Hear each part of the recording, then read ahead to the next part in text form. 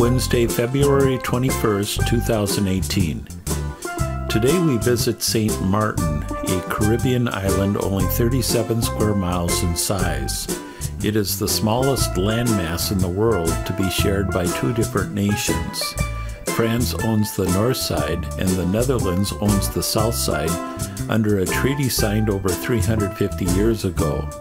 The Dutch and the French agreed that residents of the island can be commercially active on both sides without any red tape or border difficulties. This peaceful coexistence is the oldest active, undisputed treaty in the world. We are docked on the Dutch side of the island in the town of Philipsburg, which has a population of about 1,300.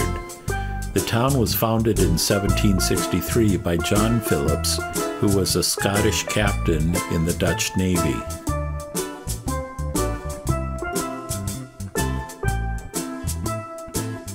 Sue and I have no shore excursions planned for this day. This gives us a chance to walk into town to do some shopping and check out the beach.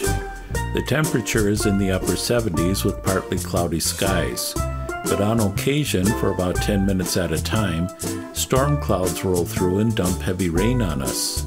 There are 4 cruise ships in port today, with thousands of tourists scrambling for shelter in the shops and cafes during the rainstorms.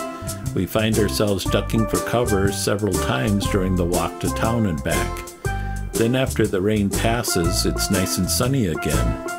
This pattern of heavy rain, wind, and then sunshine keeps repeating itself all day.